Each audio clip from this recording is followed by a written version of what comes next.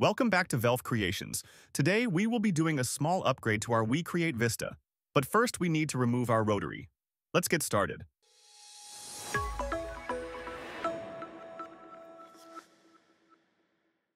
WeCreat just unveiled their new Rotary Pro. This upgraded version grips tumblers from the inside and resolves the no work area limitation that previously kept us from engraving the top of a tumbler. The Rotary Pro is compatible with both the Vision and Vista models. If you already own a Rotary, you can simply purchase the upgrade kit to enjoy the same features. Links are in the description. The package includes all the familiar accessories and comes neatly organized, ready for use. When we take a closer look at the new Rotary Pro, one standout feature is the addition of 3 silicone pieces. These aren't just for show, they provide a much better grip on the inside of tumblers, ensuring your project stays secure during engraving. This design now will prevent the laser from accidentally hitting the chuck arms, which is a reason why the original Rotary had the no work area limitation.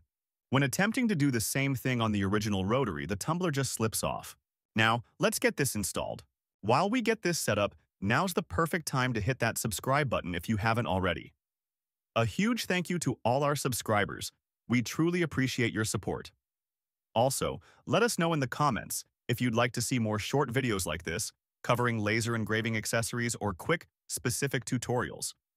Don't forget to click the like button and turn on notifications. Alright, let's get back to the video. Alongside these physical upgrades, WeCreat has rolled out a software update that gives us the ability to toggle the no work area region on or off. This gives users much more flexibility and control, allowing you to maximize your work area when needed.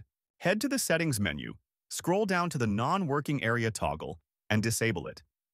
A warning message will pop up, advising against turning off this feature if you're using other rotary attachments, as it could damage the laser module.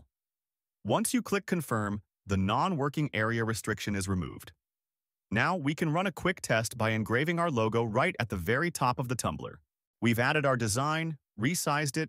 For the settings, we'll use the built-in stainless steel tumbler preset. We'll send the design to the laser by clicking Start, close the lid securely, and press the button on the front of the machine to begin the engraving process.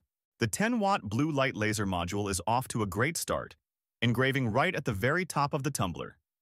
In just a few short minutes, our test engraving is complete and the results look fantastic. While this was a quick test, it showcases the potential for full wrap engravings, even on larger 40-ounce tumblers. That brings us to the end of our video. Let us know your thoughts in the comments. If you're interested in the new Rotary Pro or the upgrade kit for your Vision or Vista and want to support our channel, consider using the affiliate links in the description. Thanks for watching, and as always, stay creative.